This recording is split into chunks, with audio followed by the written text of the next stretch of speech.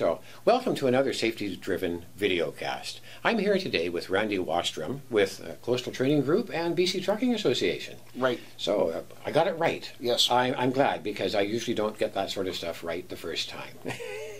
So, Randy, we were talking here in the office, and it occurred to us that there's a lot of people out there who still are building up that level of experience that we take for granted. Right. So, we were wondering, like, from your perspective now, what's a guy going to experience when he's looking at a scale? Like, who should even go to a scale? Well, yeah, that's a good question, because we get a lot of drivers that bypass scales and they don't realize they have to report. Now, the minimum weight to report to scale is 5,500 kilograms. Right. And it's anybody's driving a commercial motor vehicle, but it also includes things like budget rent-a-trucks, U-Hauls, anybody pulling a trailer, so the vehicle will weigh more than 5,500 kilograms. So there's a whole lot of people not actually reporting when they should be. Right. They don't know they have to. Now, there's certain people that are exempt, and it's buses regularly scheduled are exempt from that. Right. There's motorhomes, things like that are not commercial motor vehicles. And so everybody else has to report to scales. Okay. Now, when you report to scales, you'll notice that there is a light board as you're pulling up. And the light board will say things like next axle. It might tell you to back up. It might tell you to proceed. It might tell you to stop. And it might, there's a number of things, or it might say park, bring in papers. Right. Now, as you're approaching the scales, you'll notice that all trucks over 5,500 kilograms have the license with the insurance decal on the front plate. Right. The reason for that is when you pull into the scales, they're looking for that when you're coming in. They don't want to see it when you're leaving.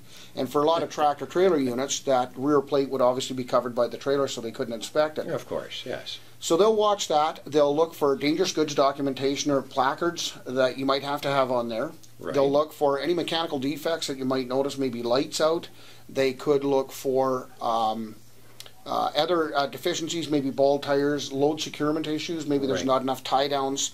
There's a lot of things that are... So mostly these are things that are going to be, you're just visually inspected as you roll up. Right. So. And even if the driver looks tired, they could call him in to check his logbook to find out if he's overdriven his hours. Okay.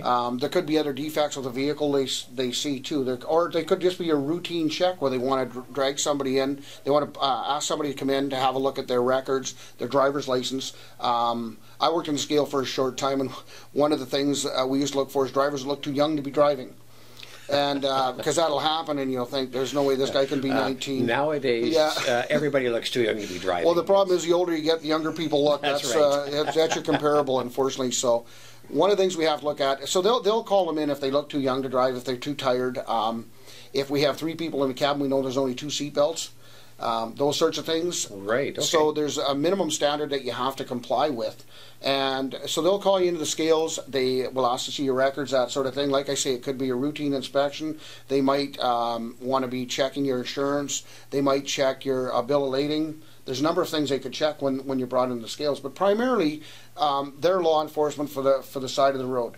And if you get called in there, and they might want to inspect your vehicle, that's what we call a CVSA, Commercial Vehicle Safety Alliance inspection. Right. And they'll go through that. Now, if you pass that, they'll issue paperwork. And you still want to turn that paperwork into your employer within 15 days because they have to put it on file. So whether it's a pass or fail, they need to know that you got pulled in. Well, it amounts to an interaction with a government agency, and they all have to be recorded on your NSE. Right, and because it's recorded on the NSE, it's going to show up in the carrier profile. Right. Okay. If it shows up in the carrier profile, it's also, we have to show the records of when that happened if we're ever audited. So you bring all that paperwork forward, and it's placed on file. So when you pull in the scales, it's not a bad thing. They weigh out your axles to make sure you haven't exceeded the allowable GVW for that vehicle per axle.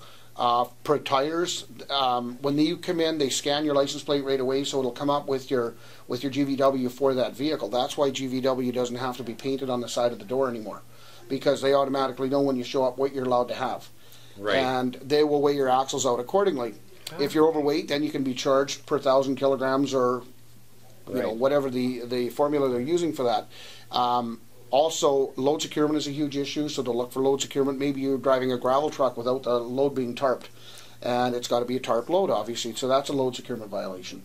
Right, okay, so there's a whole number of issues they're going to look at. Absolutely. And I have to admit, it's always been my experience that, you know, you get in there and those guys will even help you shift axles if you're just a little bit out of balance. So I mean, it's like you say, not a bad thing to be called into the scale. No, and a lot of times they'll just want to make sure that you're legal when you're going in, and they might just say to you, you know, you need an extra tie down on this. Instead of going for that, they might say, throw an extra tie down in it just to be safe. They might say where you're going, or I've even had them call me and say where you're going because we've just got a road report. The roads are really bad up that way. You got chains. Are you ready for it? Those sorts of things. When I worked in the scale too, we would look at driver's licenses were a big thing to make sure that they were valid licenses. Right. But a lot of times it was advice. We would have people pull in voluntarily and ask questions and buy permits. You can buy permits at the scales for overwidth, oversize, restricted route permits, and various other kind of permits that you need as well. Right, a fantastic service. Yeah, it's a really good service because you can buy all the, you can get all the commercial vehicle safety enforcement regulations there, and also all the permits that are required. Excellent. Yeah. Excellent. So, fantastic. Scales are not a bad thing. Not a bad thing, and really, they're all about making everybody safe on the road. That's right. Absolutely. So, fantastic. Thank you very much, Randy. Thank you, Earl.